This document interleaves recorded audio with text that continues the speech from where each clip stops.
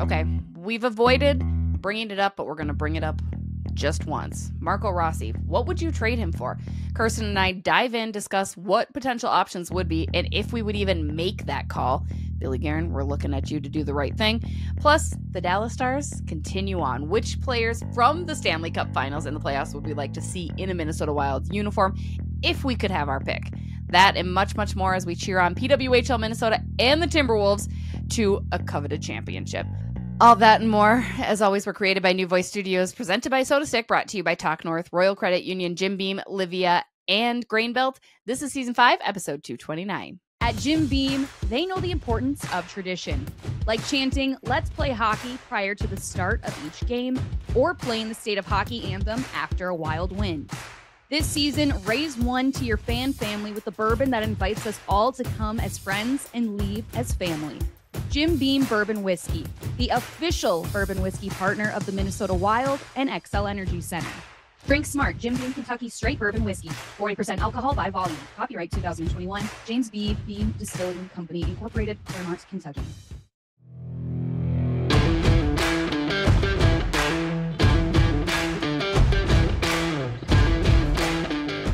Hello, everybody. What's up? Bardown Beauties, episode 229. I'm Jessie Pierce, writer for NHL.com. She's Kirsten Kroll, in arena host for the maybe soon-to-be PWHL Minnesota champions. Who knows? Kirsten, Minnesota, comes back from being down 2-rip. Looked like they were maybe going to get bounced in that first round. Had a really tough go entering into the postseason. And here they are looking at the inaugural Walter Cup against Boston, down 1-0 in the series. But they've really made this push and made it quite an exciting time to be a PWHL Minnesota fan.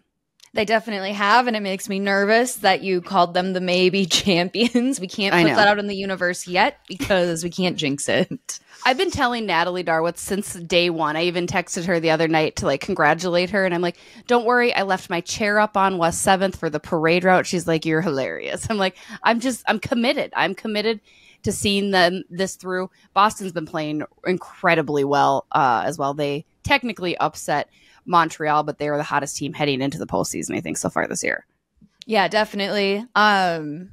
If, let's say they don't get it done, I think Natalie will be coming for you via text message immediately. That's right. I'm ready for it. They made it this way. I mean, they've already exceeded what I thought. I truly, watching that Toronto series, again, they got shut out 4-0 and then 2-0, and then in turn flipped the script and shut them out. Maddie Rooney's been playing really well. They weren't looking good. 7 straight losses before they finally got a victory, before they finally had scored their first goal in that postseason, that being done here at home. It's interesting. But again, Boston's really good. They've got Hillary Knight. They've got Hannah Brandt. They've got a number of names on their roster as well. I'm hoping for a 5-game series, though. I'm hoping just push it, go the distance, make it interesting, make it tight, and let's have some fun out there. They will be back here in St. Paul for Game 3, Kirsten, on Friday. How do you feel about the way the schedule kind of shook out as far as it happening over Memorial Weekend? For me, that's a little peculiar. I worry about how that might affect the attendance. I mean, to be very honest, I'm not happy that any of the games are over Memorial Weekend. I feel like it would have, and I'm not trying to come for the schedulers or anything, but at the same time, we saw the first 2 playoff games. Granted, I think hockey fans kind of lost faith Minnesota would make it into the postseason, considering they dropped their last 5 of the regular season and then basically got into the postseason, if you will, on a technicality. And so I just feel people had low expectations and were kind of like, why am I going to spend the money to go to a game that they're probably not going to win? Well, they dropped the first 2 postseason games as well. And then I just feel like it was because people weren't expecting it. It was shorter notice. So we already saw smaller crowds attendance-wise those first 2 playoff games. And now when it's the championship, Minnesota going to be playing, potentially having the opportunity, how these next couple games shake out, to win the championship on home ice. It'll be on Memorial Weekend. And so I don't like it at all. I feel like it just could have been pushed a little further out, and I don't think anyone would have been upset by that. And maybe it's, I mean, I recognize not everybody has plans for Memorial Weekend, right? But I feel like my whole life it's been, let's go camping, let's get drenched in the rain, because Memorial Weekend is never good weather. So actually, in turn, maybe it will be better to stay home and go check out PWHL Minnesota rather than trying my hand at my outdoorsy skills. That's just one little snafu. And again, it's their first year. They're still feeling things out. They're still learning within themselves. The NHL certainly doesn't take a break in accordance to big holidays or anything like that. The NBA either. Speaking of, I know we're a hockey podcast, guys, but let's do Minnesota Timberwolves win Game 7 against the defending Denver Nugget champions. This has been another very weird series. I played basketball, right? I loved basketball. I never played hockey. It was always a basketball thing. Loving basketball was going to be my life curse, and I was going to go play at USC. Then it turns out 5'6" is not very tall for a post position, which is exactly what I played. Used to be tall in third grade, then it just got kind of short. Anyway, I'll admit, obviously, I switch gears to hockey. I watch and pay attention to hockey nonstop. I haven't watched basketball heavily, especially the Timberwolves, since, the 90s and early 2000s with the KG era. The Timberwolves are so freaking fun to watch right now. Like, looking back, I mean, certainly there have been some games not so fun. Game 6, not so fun. But you look at Anthony Edwards and you look at Karl Anthony Towns and Naz Reid and Jaden McDaniel, and I think what I really particularly love, Kirsten, is it's not only super fun to watch, whether they're playing incredibly defensively, whether they're playing offensively, but I love Anthony Edwards. He's, we've talked about the young talent of rookies here in Minnesota for professional sports. You've got Justin Jefferson with the Vikings. You've got Kirill with the Wild, and you've got Ant, obviously, with the Wolves. But what I love about Ant is there is like a cockiness, but it's not an arrogance. And I love, and this could be just my misconception, I feel like in basketball, similar to football, there's an individualized aspect to that, right? You see a lot of players stepping up and it's all about that player and maybe not so much about the team. There's always the guy. You've got the Jordan, you've got the Kobe, you've got the guy. And Ant is certainly the guy, but he is so quick to divvy up that attention and to say, you know what? It's my guys here. It's my teammates. It's this, this, and this. And I just love that about him. Like, I could watch him nonstop, day after day. I need more athletes like him here in Minnesota. I also need more of Anthony Edwards. We need kind of that more mentality. And I think the biggest thing that I really loved was listening to his press conference after. And one of the reporters, I kind of felt in a way, it was kind of a little, I mean, maybe he didn't mean it like this, but he kind of doubled down on it afterwards too. It just kind of seemed a little inappropriate considering the Wolves just took down the defending champions in a Game 7 after overcoming a 20-point deficit at the half, the biggest, I think, in Game 7 in X amount of years. And he was like, usually you have to lose on a big stage before you win. And then him and Kat were sitting there and were like, we've been losing for 20 years. For 20 years. Talking about? And he's like, I'm tired of losing. Like, we lost last year in the playoffs. And Ant's like, we lost the year before in the playoffs. Like, what do you mean? And Ant's like, you want us to lose? And so I feel I don't know, that just kind of came off a little inappropriate to me. I was just like, no, like, we should be celebrating. I think I understood what the media person had questioned, right? He was like, usually, you get to these big stages and there's this heartbreaking loss. Well, the Wolves haven't even had the opportunity to have these heartbreaking losses, right? Because they have been so bad for the past 20 years, which is why they've built themselves into this team. We'll drop back to the Wild just for, our hockey podcast sake. It's okay to be bad. I'm not saying you actively tried to bomb. You're not going to pull a Chicago Blackhawks necessarily and just try to be very bad to get those top picks. But that's why they have Anthony Edwards. That's why they have Karl Anthony Towns. That's why they have the players that they do, is because it was tough. It was a tough few years for Timberwolves and Timberwolves fans. So I am so excited for the Timberwolves fans and medias. But I think what the writer or person in question was trying to say was like, well, you guys still haven't felt that type of loss yet, and I think Ant and Kat had the perfect response. Like, what do you mean? Yes, we have, and again, it's probably a national media member who isn't familiar with the trials and tribulations of the Timberwolves. But it probably was, but regardless, I did not like it. I was like, no, that's fair. That wasn't the place, in my opinion, to ask. And also, it's like, they just won a Game 7 against the defending national champions. Like, When did the Milwaukee Bucks lose a huge heartbreaker before they won their championship? And that wasn't put on them. You know what I mean? Like, I didn't like it. Me over here just trying to be like, well, as a media member, I probably would have phrased it this way. But no, I'm jacked. I'm pumped. I would love to see more. I'm excited to see what they can do against the Mavs. It should be a fun series there. More postseason, Kirsten. Robertson Cup. You were out watching and covering the NAHL this past weekend. How did it look? Who are teams to beat? What's that schedule moving forward here for them? We're moving on to the championship. So by the time this episode is released, the Robertson Cup championship will be taking place, I believe, 7:30 puck drop at Fogarty Arena. It'll be the Lone Star Brahmas taking on the Maryland Black Bears.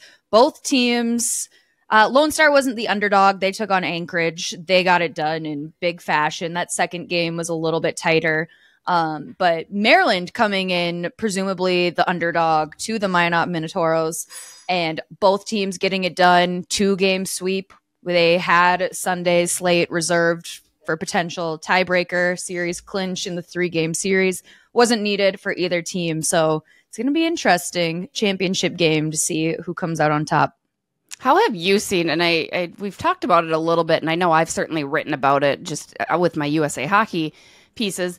But so for those that are unfamiliar, junior hockey's landscape has grown tremendously, and it's so exciting. You've got the USHL, which is the United States Hockey League, and then you've got the NA, which is the North American Hockey League. And then you even have the NA3, which is another junior tier.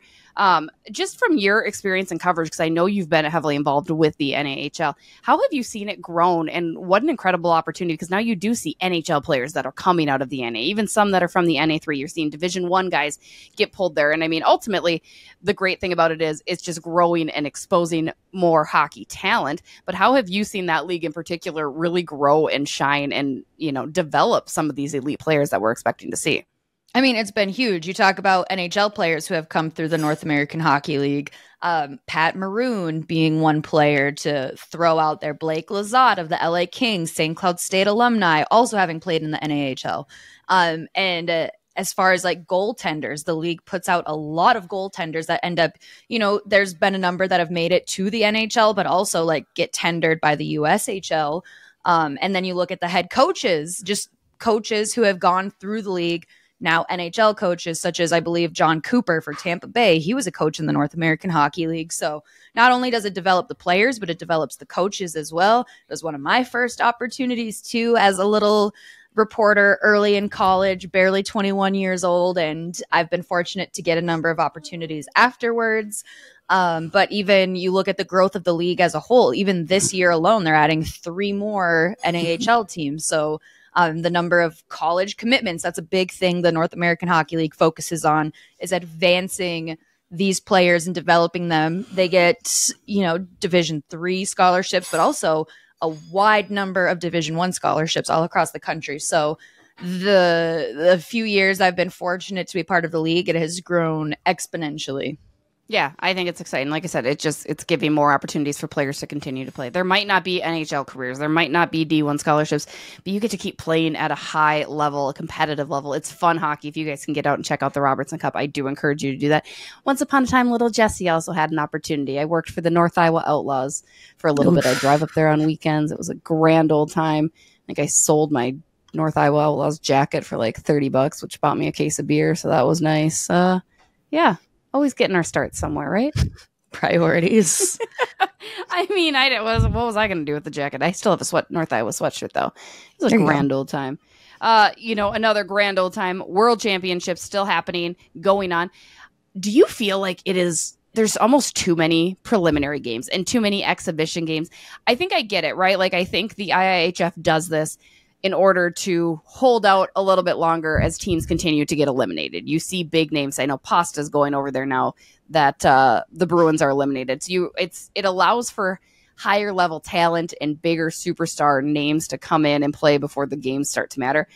But it's almost like it's too long that I start to like lose interest. And then I pick up interest again and then I lose interest. And it's almost like you kind of forget it's going on because it's pretty much the entire month of May. I feel like the World Championships have been going on for months. That's really right? How it feels. It's a lot to keep up with. It feels like, because there probably is something every single day. Yeah.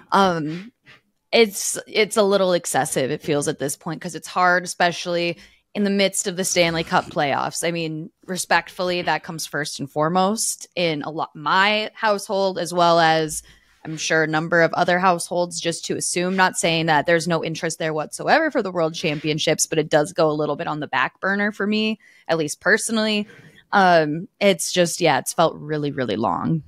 Yeah, it does. It's just hard to kind of check in and check out. And, it's a really good hockey. I love that you're seeing the star-studded names go over there instead of the guys that are like, nah, we're going to take the season off, which I don't blame them either, right? If a guy's not going to go, I wouldn't blame him if he just got beaten up in Game 7 of Round 2 of the Stanley Cup Finals and you're like, I'm kind of done with hockey.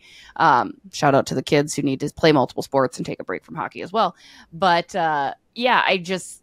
it's always been like that, but it's even more so because I think this year I have a new vested interest because it's names that because of the Wild connections or because of the NHL connections. But then I'm just like, I don't know. It feels, it's giving me weird vibes. That's the best way I can describe it. I'm also just kind of bitter. Like, I've saw the Wild play all season. I guess I don't need to see the players playing right now unless they're in the Stanley Cup playoffs right now. So I guess that's my bitterness coming through. I don't think we talked about it last week. How do you feel about Jules Eriksson hitting up Matt Boldy? We did talk about that. We did talk about it? I loved it. Yeah. Oh, yeah, you did. Yeah, we talked about coworkers. I love a feisty Jewel, and I love him just continuing to get under people's skin. Just teammate or not. It's what he does. Ironically, Sweden, Jules Eriksson and Sweden, atop the U.S. currently right now as far as points go. So that's kind of exciting. Sweden number 1 in Group B, the U.S. number 2, Germany number 3, Slovakia 4. And then over in Group A, you've got Canada leading the group, Czechia number 2, Switzerland 3, Austria 4, Finland at number 5, which I find very, very interesting. I also had a dream that I went to Norway last night and to cheer on Matt Zuccarello, apparently, because we're buds in my dream life. And it was bizarre. That is bizarre. I just really hope Jonas Brodin was able to see Taylor Swift get away from hockey just for a night to go see Taylor Swift's concert in Stockholm one of these last 3 nights. What if he didn't? Does that make him not a Swiftie? No, because I understand he's a busy man. He's got other priorities right now, i.e. being hockey. But, I'm just, coach, could have, put in a good one, given him a pass for one night, once in a lifetime experience to see Taylor Swift.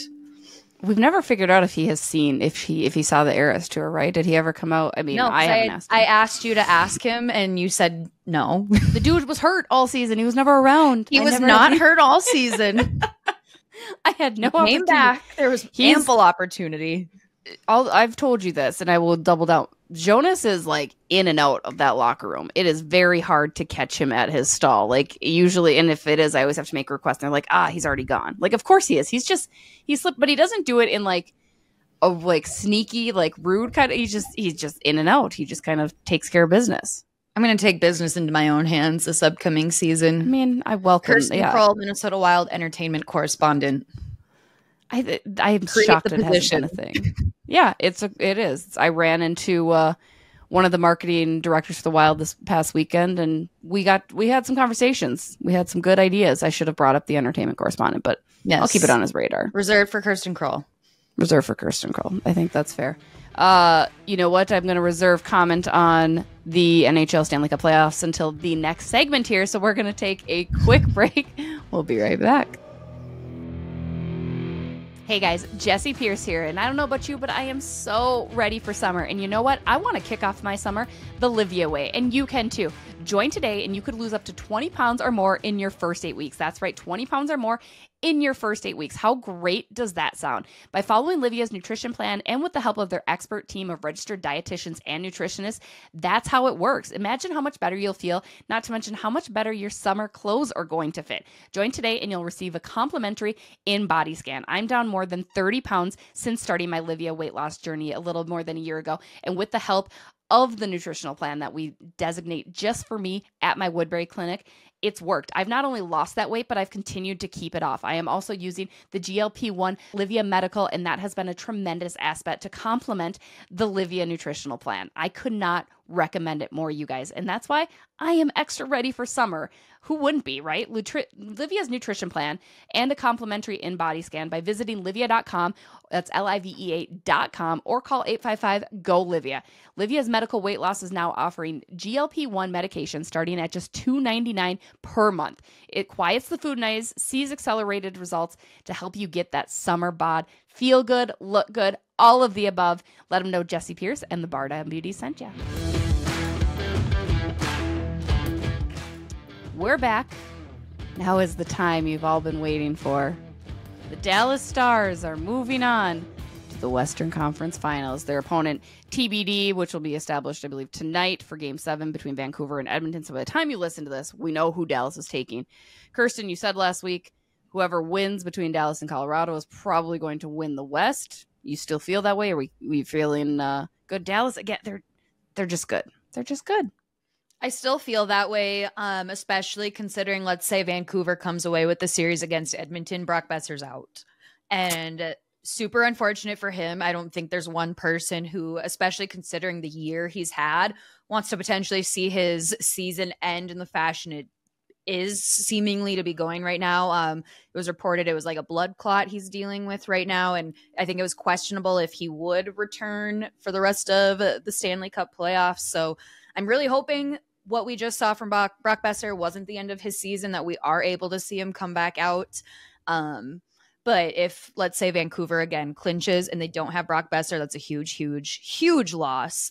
And so that doesn't help the case for an opponent trying to come ahead of Dallas. So I still think probably Dallas will still make it to the Stanley Cup final. But you know what? If they do, it just makes it so much sweeter for an Eastern Conference team to just blow them out of the water. Which would be the Rangers, because you said whoever wins between New York and Carolina, right? I did. Florida is just on another one right now. Dude, Florida's funny to me. Like, they're just so funny to me. I also should apologize. I feel like I owe Brock Besser an apology because just last week on Judd's Hockey Show, I commented on how it was his first complete season. I think he'd only missed one game with injury, and then unfortunate draw for him. But I love me some Brock Besser for sure. I would agree. I want to see Vancouver move on past Edmonton. I'm torn. I haven't watched that much of that series. I talked about that last week. It's late, and I don't know why I don't have the vested, but I love Rick Tocchet. I dig Vancouver. Again, maybe it's the jersey coloring for me. It's very similar to the Hartford Whalers or the T-Wolves. And I don't know, there's just always something funny about Con and Leon Draisaitl just not quite making it there. I want Connor McDavid to win a cup. I want to see Con win the cup. Do I want Evander Kane to win a cup? Oh, God, no. Absolutely not. Like, gag me. Ugh. I hate Evander Kane. I don't like him. I don't think there's any source of redemption for that man in my eyes. I know I got in trouble the last time I spoke very openly and candidly about Evander Kane, but he's just one player I do not like. Don't like him. Do not want to see him win a cup, but Con McDavid, go after it. Claim your own.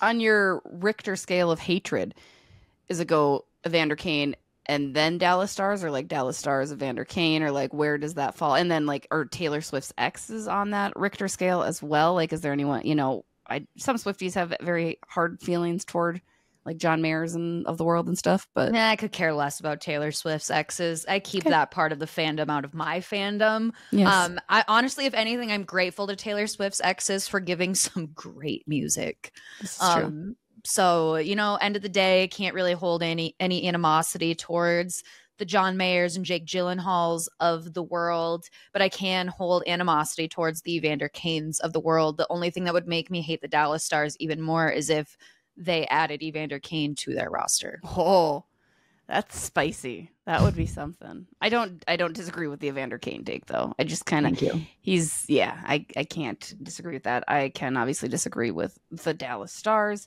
I will say the bittersweet part of that, like I was very excited. And even my husband was like, why do you care so much? I'm like, I can't explain it, but I like watching them play. I want to see them. I feel vindicated when they're successful, right? I like watching you dig your own grave, so I'm just gonna keep letting you talk. And I felt very vindicated when we were at the Minnesota Warriors golf tournament And that kind woman came up and she pointed at me at first and was like, are you the Dallas Stars fan? And I was like, absolutely not, but let me introduce you to who is. I felt vindicated because she came for you. It's me. Rightfully so. I'll stand. They're fun to watch. But the bittersweet moment I had was knowing that it's Zach Parise's likely last season, right? I mean, I think a very, very slim chance. He was very vocal about, it being it for him just based on the injuries, based on the family time. And it's funny, I never realized how similar him and Joe Mauer were until he had that comment post-game saying, I don't want a front office job. I've actually talked to Joe Mauer and I would love to coach kids and just kind of spend time with the family a little bit more. And I'm like, oh yeah, not only are they the same age, but they were like kind of the icons of Minnesota sports at the time. They both have twins for kids who are about the same age. I mean, there's just a lot of connection. Also, shout out to Zach Parise's facial hair because this is sad. Never seen him go that deep into the playoffs, so you never really get to see the facial hair, but he looks night and day different, as most men do. But like, it took me a minute to be like, holy cow, that's Zacho, huh? Like just some good scruff going on.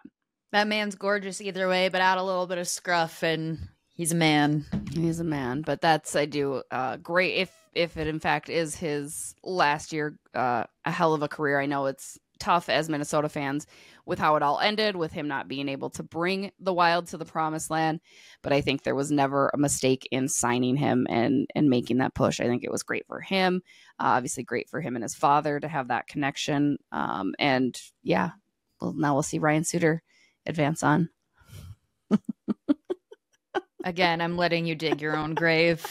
I will say that as kind as Ryan Suter always has been to me, I'm not exactly on team Suits. Like, I get the hatred and animosity there because there's always just kind of been this attitude around him and kind of this, I don't know, this face of his that just kind of is bothersome and rubs you the wrong way. So no, you know what? I'm not even saying anything about Ryan Suter's personality or anything about him on a personal, because I mean, I've heard the rumors. I don't know anything about him.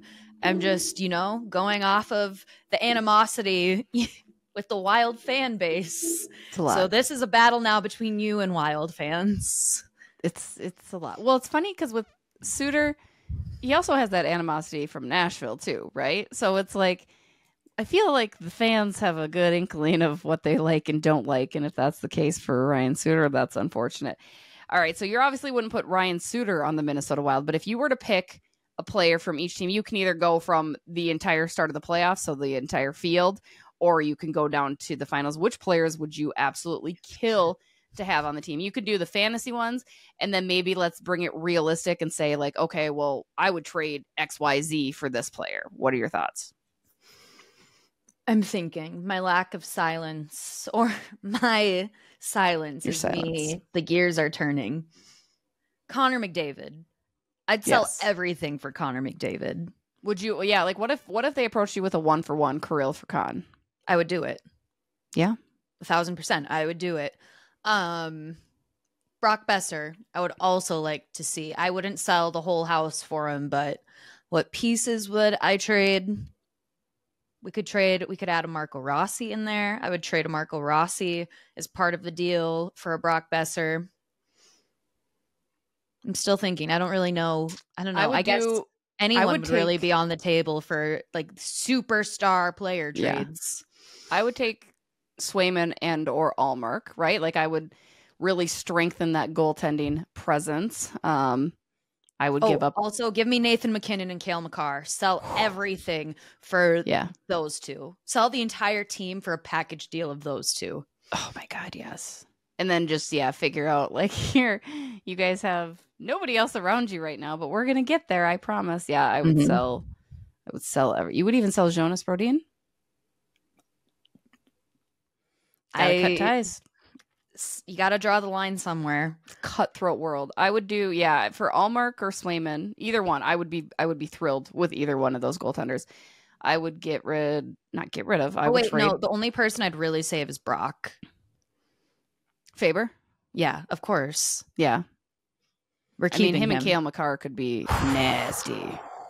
Yeah. Roman Josi, also get him on the squad. Just, shut down defense right there. You need the scores, though. I agree. You know, it's funny, and hey, Roman Yossi's a good two-way player. He's a good two-way player too. But Brock Besser still does, like, it circulates and percolates, right? I think he's very loyal to Vancouver, and I think he's going to be very expensive when his UFA comes up to this point. I think Vancouver will probably obviously want to retain him. You know, I know there's obviously the connection here with Minnesota, but I also always kind of hate those connections, right? Like, it just, as Bill Guerin said when he signed Nick Bukestad, because Bill Guerin had played for the Bruins, you know, a Massachusetts native, he's like, it's hard. It sucks to play for your hometown team because there's this new pressure. People forget that you're working. They think it's just cool that you're home and there's connections. But those narratives and storylines get a little exhausting. I want Brock Besser here because he's a good player. I don't want Brock Besser here because he's from here. I could give two shits. I could agree with that. Like, I'm not saying let's get Brock because Burnsville kid. No. Just, he's good. He's a good person. Yeah. He is. He's a good human being. Great head of hair. So good. Just so good. Suave. I've heard a number of men here call him Prince Charming. Yeah. When you have men pinning you as Prince Charming as your nickname, you know you got a good head of hair and a pretty face. Something about it. I do. I go back to that picture where he's down on one knee for whatever reason talking to me. And I was like, this is my favorite picture in the entire world. Just so good. I would also probably Leon Draisaitl. You want Con? I would take Leon Draisaitl over that. My favorite German. And he's a possibility. He's a potential. I think he's, again, very expensive, but you make a move. Let's talk about Marco Rossi. How realistic do you think it is that the Minnesota Wild would move him this year? I mean, I've been on the camp, do not trade Marco Rossi. The only reason I've thrown his name around just now for like talking about getting players is because, one, he does have trade value, especially after this season. There's trade value there. But also, like, if we're like hypothetically speaking about putting him part of a package deal to get an absolute superstar, that would be different. But overall, realistically, no, the Wild should not trade Marco Rossi. And it kind of really irritated me, those rumors, whether they hold weight or not, were starting to circulate this season, more so towards like the off season. All of a sudden it was like, Marco Rossi, what could the Wild get for him? And like, you know, Wild office, even though he did everything he was asked to do this year, still potentially a name thrown around as a trade because of his size. And I get it, the Wild need more size, but I'm like, you're going to trade him and he's going to go really just blow up somewhere else. So no, I think it's a realistic possibility the more the off season's going, and just having heard those thoughts circulating, but I just don't think it's something they should do, at least not right now. Here's my take, and it's funny because this is the hottest topic, or the most question I get is about Marco Rossi. Everybody that swings on through my grill stand at the golf course is like, so what are you hearing about Marco Rossi? And I'm like, I ain't hearing shit because I don't care right now. Like, it's too early. They're you know, it's once June hits, then maybe I turn hockey on a little bit more again, as far as the Wild and the rumors and all that. From a personal standpoint, it's kind of a crappy thing to think about Marco Rossi getting traded out of an organization that he did so much for. From a business standpoint, he's tradable to me. I think hell of a year last year. You can't take that away. And yes, the hope is that can be replicated. The hope is that was just the beginning of a fantastic career. But the reality is you don't know. We don't know if that is going to be the same thing. You don't know if, you know, is Marco Rossi necessarily a guy that you are pinning everything on? Like, he's a big, you know, integral piece. He's a Matt Boldy. He's a Brock Faber piece of this puzzle. Maybe, but I don't know that I'm 110% sold. So I think if somebody wants to give you a first rounder and a very good player back for him, or whatever that might look like, I don't want just picks. I want players back. I want good players. I would say, why not? Because again, I'll always maintain you have very few untouchables on this team. You remove the no moves and the no trades, but your untouchables are Kirill, Faber, Brodin, and Joel Eriksson Ek. Those four players, I think, are the only ones that I would always say absolutely not. Everybody else, no matter how much you like them, no matter how much they might make an impact, it's kind of like, I could do without them. If your return value is going to be good enough, I will always hear that out. And again, that's the same with Marco. I'm not saying trade him for nothing or just trade him for picks like I was prior to this year. I mean, this year he really showed that he's worth even more than just picks.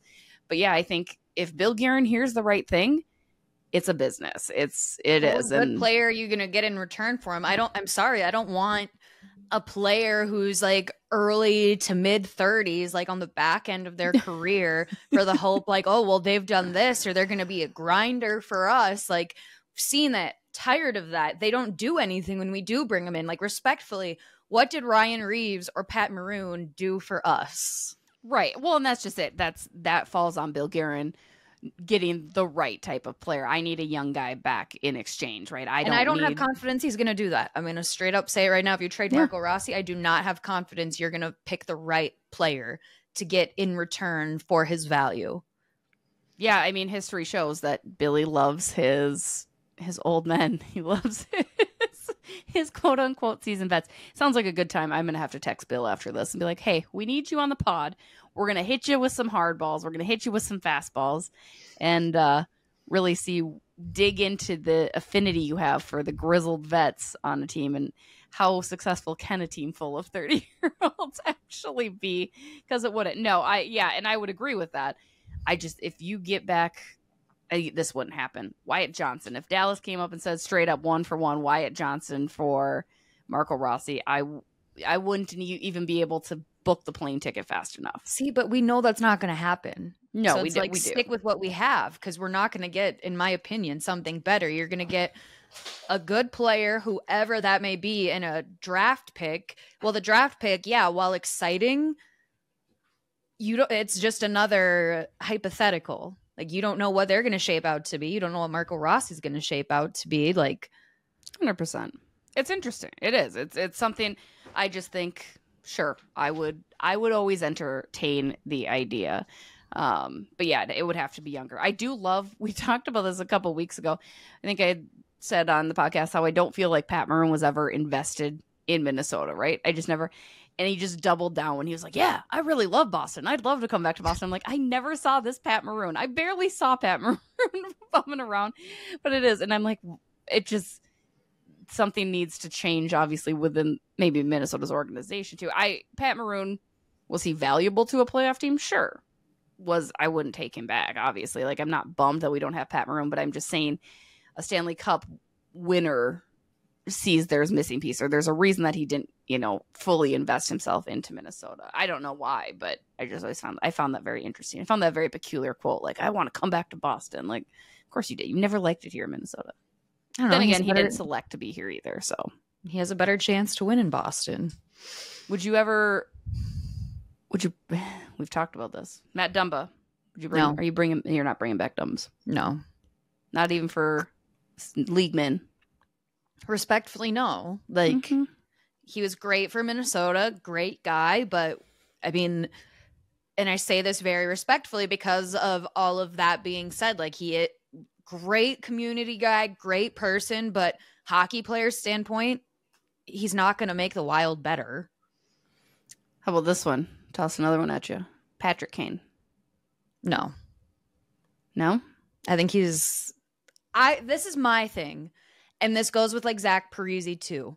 You wait half the season to figure out which team you're going to go play for in order to try to chase another Stanley Cup in Patrick Kane's case, or to try to win a Stanley Cup. For me, and regardless of the player, regardless of the person, I don't like that. I think if you're going to win a cup, do it with, if you're going to pick a team, like, stick with them from the beginning. That's my take. I don't like it. So Patrick Kane, because I feel like he's done that the last, 2 seasons, it's annoying. I mean, I think Patrick Kane's still such an impact guy, though, right? Like, put aside the Chicago Blackhawks' terrible time, and you kind of just, I don't know. He only waited, a month or 2, I think, right? I think he signed. I thought it felt longer than that. It did, because everybody was wondering, right? Like, he had his season in New York, did fine, and then signed November 28th. So it wasn't terrible, and he signed a 1 year with Detroit. But I think, and again, this goes back against what we were just talking about. He is 35, 36 years old, so he is old too. But I looked at how important he was to a young Detroit team, right? Like, that's a team that should have plump, full young talent, and Patrick Kane was still one of the better players on that squad. I wouldn't trade Marco Rossi for him, but I would certainly look at something maybe. I wouldn't hate it as much because I think he's still a very, very good player. I would trade Marco Rossi for like an Alex DeBrincat. Huh? I don't know. Kirsten's like, I said I don't want to trade Marco Rossi. Quit literally. The goddamn Patrick agenda. Kane's a definite no. Interesting. I want to know how you feel about the Marco Rossi trade. Again, we're not necessarily stoking the fire. I am. It's the one question everybody's asking me all the time, and I know it's a very polarizing opinion. I don't see, and he's doing well in the World Championships as well for Austria, so that's exciting. It's promising. I think I'm not going to be mad to have Marco Rossi here, but I'm not going to be sad if Bill Guerin, depending on what he gets. Again, it's all up on Billy G. We need to know. But yeah, we'll see if we get him on the pod. We'll get him on the pod eventually here. We'll do that. In my dream, he was on the pod, and I criticized he signed 3 old men who used to play for the Pittsburgh Penguins. This was also while I was in Norway being friends with Matt Zuccarello in my dream last night. It was very intense. Clearly I'm starting to miss hockey work just a little bit, but we miss all you guys, love all you guys. As always, thank you for the support. Shout out to PWHL Minnesota, who let us do the Let's Play Hockey call last week as well. Shout out to Minnesota Warriors for inviting us to their golf charity event. We've got lots of fun golf content coming up this offseason. Cannot wait. Otherwise, we're going to take a break next week. There will be no new episode next week because of Memorial Weekend, so you'll have to make do without us, but new episodes still released each and every week. Enjoy this week. Share, like, subscribe, rate. Shout out to Grainbelt, Jim Beam, Livea, Royal Credit Union, and Talk North for having us on their network, as well as our friends over at Soda Stick. That's going to do it. We'll see you later. Okay, bye. Go Stars.